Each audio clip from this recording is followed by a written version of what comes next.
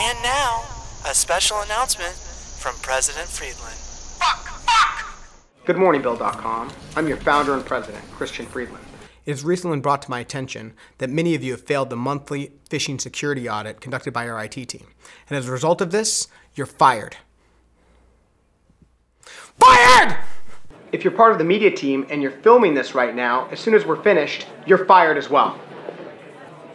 Fired! Nobody's getting fired. This happens every time we have a security audit, and on average about 20% of the company fails it. But I get why Chris is frustrated, and rightly so. Phishing is a serious problem. So fortunately, IT has found a solution for this problem, and it's called common sense. Common sense is being used by pretty much every company out there now, and it's about time we started using it too. Dan Davis has started using common sense, and after talking with him, you'll see that he has come a long way from where he was. You wouldn't think the VP of technology, someone like myself, would fall for a phishing attack, but not too long ago, I myself did. I had an opportunity come my way to be a Nigerian prince. This is something I've wanted to do for a long time, and so you can imagine how excited I was when I got that email. It seemed really simple and straightforward. I just needed to send my name, address, my social security number. In return, I would get a whole package. I would include a robe, a medallion, everything you needed to become a Nigerian prince. Never happened though, never happened.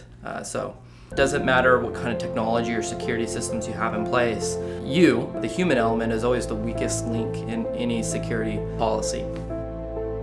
These people don't care about your personal privacy. They strictly just want to get into company information. And to do that, they'll send emails, they'll drop USB sticks, they'll do whatever's necessary to gain that access. When they send out these emails, they look very inconspicuous. It'll look like it's coming from a fellow employee, it could be coming from a friend, and they look very authentic. But usually you'll see like a link in there to click on something, and that link takes you to a website that is outside of our network. And when you open that link and you enter your credentials, the person who sent it to you now has your password. Yeah, I had a real issue, actually.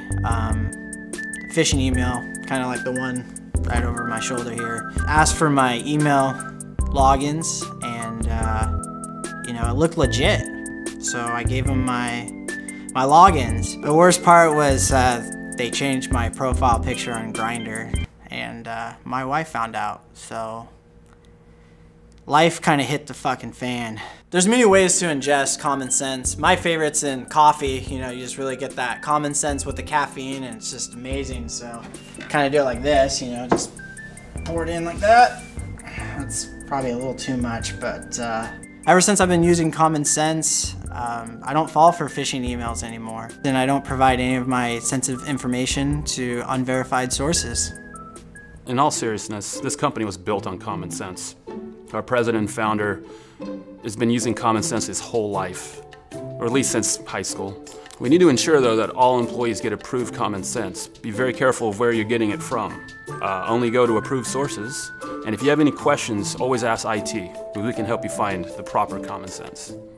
So, how has common sense helped him? Myron? He started using common sense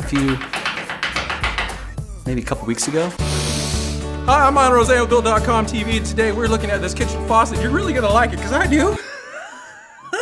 Ever since he started using it, he's brought new life into our reviews, and beforehand, he was always clicking on suspicious links, like mostly get-rich-quick schemes or mail-order brides. Now, another great thing about this faucet is it's really strong. Check this out.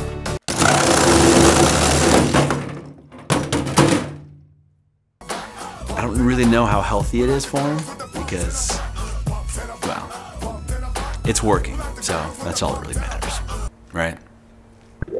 If you are Jamaican and have a wall of rum next to your desk, please leave the rum in my office before leaving the building. Software development must remove the mini-mart of crap food before leaving the building.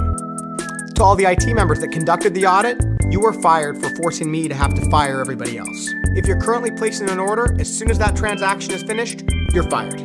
All fired. All fired. Fired!